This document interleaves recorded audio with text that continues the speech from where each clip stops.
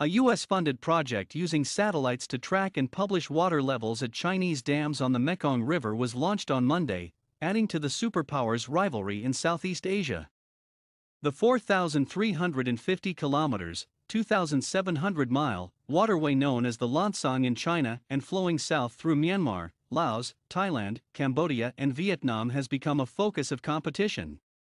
Beijing has dismissed U.S. research saying Chinese dams have retained water to the detriment of downstream nations, where 60 million people depend on the river for fishing and farming.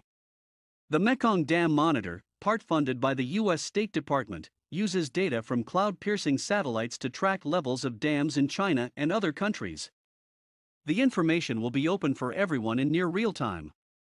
A separate indicator of surface wetness is to show which parts of the region are wetter or drier than usual, a guide to how much natural flows are being affected by the dams. The monitor provides evidence that China's 11 mainstream dams are sophisticatedly orchestrated and operated in a way to maximize the production of hydropower for sale to China's eastern provinces with zero consideration given to downstream impacts, said Brian Eiler of the Washington-based Stimson Center, a global think tank which operates the virtual water gauges. The two nations are also at odds in the South China Sea, which Vietnam calls the East Sea, where Washington challenges Beijing's claim to most of the waterway, a major conduit for trade that is also rich in energy resources.